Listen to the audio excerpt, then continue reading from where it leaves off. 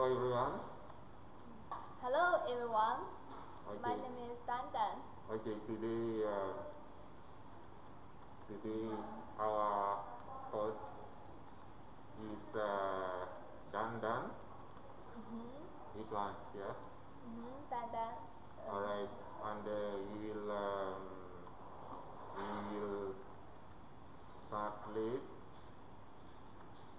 all the different kinds of loss. Loss, this is how do you translate loss? Okay. Yeah. 我们将翻译所有不同类型的损失。Yeah. So the website for today will be at http. So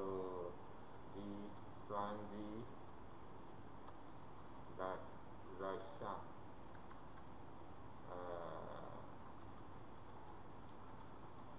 So if you come here, so say this. 计算机在线。So if you come here, so you type this one, Zashan. So that's what you get here. Okay, so you come here, you subscribe here. So don't forget to subscribe. Subscribe here. Okay, so and subscribe.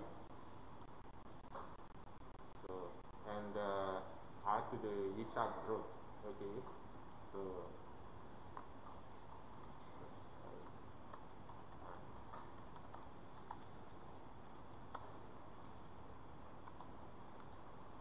订阅并加入微信群组。Okay, so now let's start. So the lesson for today is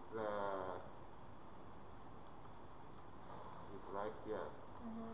So you have defamation. So defamation versus fake. So what does the criminal code of Canada say? So if you click here, alright, so you say, just read this a little bit here. I see. Okay. Defamatory libel is matter published without lawful justification of excuse that is likely to injure the reputation of any person by exposing him exposing him to hatred, contempt. That is likely to injure the reputation of any person by exposing him to hatred, contempt or ridicule, or that is designed to insult the person of or concerning whom it is published. Yes, so this is the Canada code here. So now let's look at the Chinese code here. Okay. So just this part here. 第246条，以暴力或者其他方法公然侮辱他人或者捏造事实诽谤他人，情节严重的。Okay, so just this here. Okay. Yeah. And then so basically what you just saw is that there are like three types of losses. Okay, so there is one loss of property. Okay. 有3种类型的损失， 第一种是财产损失，第二种是健康损失，第三种是名誉损失。And then there's a loss of reputation. Okay, these are the 3 kinds of losses. So, yes. So you see here, loss of health, loss of property, material possession, yes. and loss of timing because of a defamation, like reputation. Okay, so you see is this correct translation here? So tell us here, is this translation correct? this translation for loss of health. 损失于健康。Is it correct translation? Yes. Loss of health. So this is correct. The first one, loss of health. 损失于健康，损失于物质、占有财产、金钱。So loss of material possession, property, money. Is that correct? Okay. This is correct. Yeah. Yes. 财产损失，损失财产。So if I steal this phone here, your phone. Yeah. Alright. So I'm stealing your property. Okay. I'm stealing your possession, money. Okay. And then if I Rugo would die me, okay, I'm stealing your health. Okay, you lose health. Loss of health would die me, loss of health. Loss of heart. And then 损失健康。Yes. And then if I say bad things about you, okay, it's like I harm you by defamatory. Okay. Is this translation correct? 包括通过诽谤的质问造成的伤害。So is this correct? Like defamation, 诽谤。Yes. 诽谤的质问造成的伤害，比如说像他说我是一个婊子。So maybe if I say for example. 比如说他说他说我是一个婊子，那就是对我造成了生命的伤害。Maybe if I say maybe you are a thief.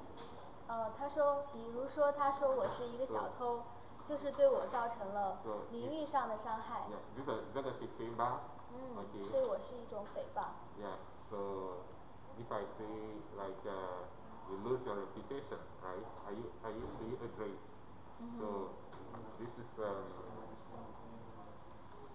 so if I ask a question, maybe you are a thief, or maybe you are a liar. Okay. So I hurt your reputation, right? So okay. So I think we have covered everything here, and so you agree that the translation is correct. Yes. Yes. 你同意翻译是否正确？ Okay. And what about you, KwtKat? Come here. Come here. Tell us, do you agree that the translation is correct? So the translation is correct, right? So you are back with KwtKat. So the translation here is correct. You did read it, right? Must be. Yeah, you'll correct this letter. And then so you remember what you said? So 3 kinds of losses. And so today, oops, let's close this for now. So today, our hosts were KwtKat and Dandan. Okay. So Dandan, yes, this one. Okay. So subscribe.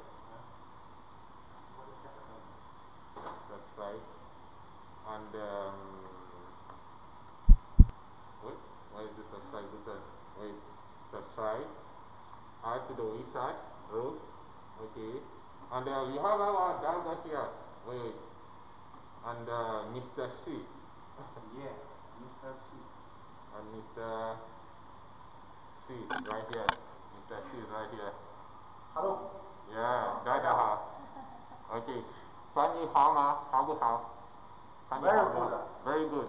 Okay, thank you, Mr. Shi. And then, very good. So. 我们的主人是吧 Where? Okay. Where? KwtKat. So, see you next Friday. See you next Friday. At so. 下周五10点22分见。不见不散。So wait, okay. This see the live photo. Why are you fighting? Okay. So this was a good episode today. So see you next Friday.